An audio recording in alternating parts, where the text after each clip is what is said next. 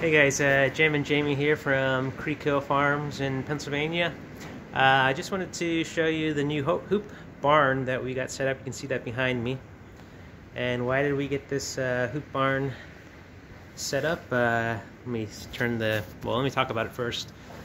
Well, it kind of came down to budget. Right now we're doing kitchen renovations and this and that, and this was about a third of the price of doing traditional lumber, which is expensive right now in the fall of 2022.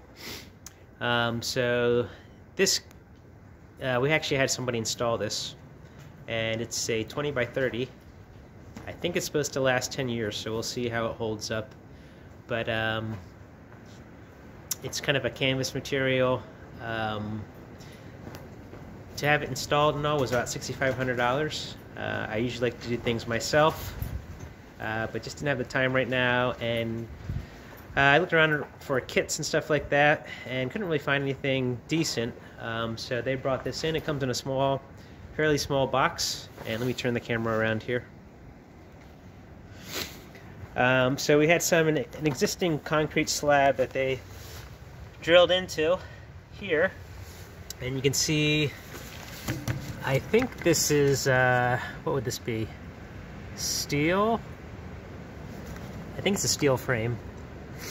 And it's by concept, it's pretty easy to install. I didn't do the installation, but I would assume I kind of saw them doing it. They got a boom, an extension boom, and we're able to get up high and do that easily. But you can see here that it's they drilled into the concrete and set up the foundation that way. And then here where our pasture starts, they actually put some 6x6 posts in. Let me go over here. They put some 6x6 posts in, and then they drilled down into that. I know this might not be the best one right there, but you can see how they did it right there. And then they kind of ratchet the canvas tight. You can see the ratchet right there. And it gives us a quick